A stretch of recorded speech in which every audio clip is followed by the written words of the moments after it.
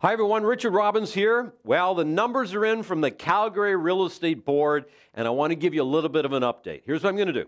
I'm going to update you on what happened in January of 18 opposed to January of 17. I'm also going to update you what happened in January of 18 opposed to December of 17. And then I'm going to show you months of inventory by property type, okay? So let's have a look. If we look at January stats, January 18 to 17, you can see here that your sales were up by just over 1%. Not a lot, right? Active listings, you can see your active listings were up by 12%. But here's the number you always want to be watching. If we do January of 18 over January of 17, you get 4.8 months of inventory, which is a very balanced market, everybody. And last January, you had 4.3. And you can see, based on your balanced market, what happened to prices? Nothing. They almost stayed the same. So again, if this number was lower, your prices would have went up more. If this number was higher, your prices would have went down more. But this indicates you are sitting right now in a very balanced market. Now, what happened if we look at January opposed to December of last year? You can see sales were off by 5%. Inventory was up by 7%, okay? Which is normal because generally January is going to be a little slower than December. And you can also see what happened to your months of inventory. So prices, again, you know, it doesn't really matter. It's only 1 month, so it doesn't really count for much at this point.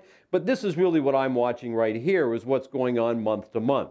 So when you look at this, if you look at Calgary right now, you're in a very balanced market, which is a very good thing, okay? So buyers don't have to rush, sellers don't have to rush, people have time to make great decisions. But here's what's really interesting. Look at this. If we look at months of inventory by property type, you can see your detached is only 3.7 months of inventory.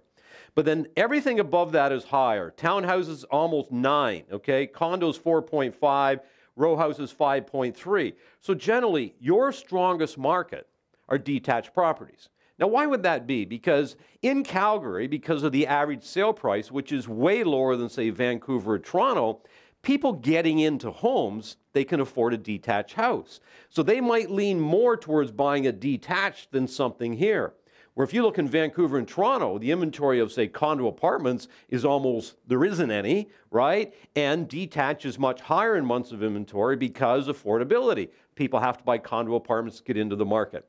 So if you look at Calgary, you're going to have more of the same in 2018 that you had in 2017.